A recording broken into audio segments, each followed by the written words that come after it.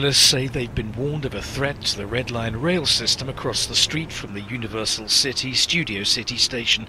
The warning came from officials of another country saying they'd been alerted to the possibility of an attack due to take place on Tuesday.